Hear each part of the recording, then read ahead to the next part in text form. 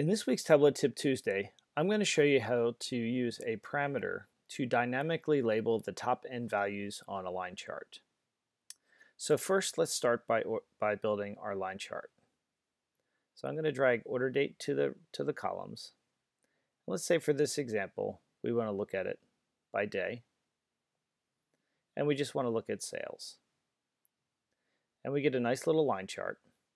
And just to make this a little bit simpler, let's go ahead and filter it down to 2015.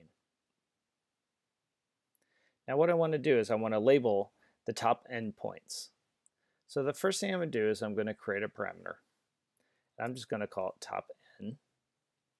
And I'll go ahead and let's say that we're going to allow our users to specify up to 10 values. They could choose anything between 1 and 10. And hit OK. And obviously you could change that to be anything you want. We'll go ahead and show that parameter control. And you'll see it doesn't really do anything yet because we haven't told Tableau what to do with the calculation.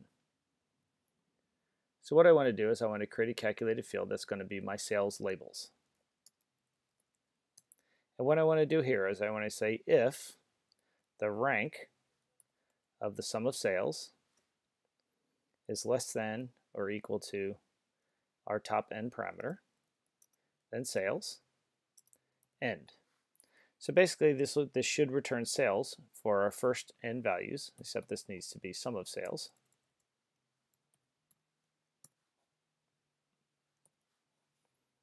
Otherwise it's going to return nothing. So hit OK. And I'm going to go ahead and drag sales labels to the label. And you'll see I get one value here. If I increase this to 2, the top 2 are labeled 3, 4, 5, and I can go all the way up to 10. Now for me, I would probably go ahead and make these labels smaller, maybe 7-point font. Maybe make it the Tableau light so it's nice and thin. And there you go. So that's the quick and easy way to label the top end points on a chart. Hope you liked it. Have a good day.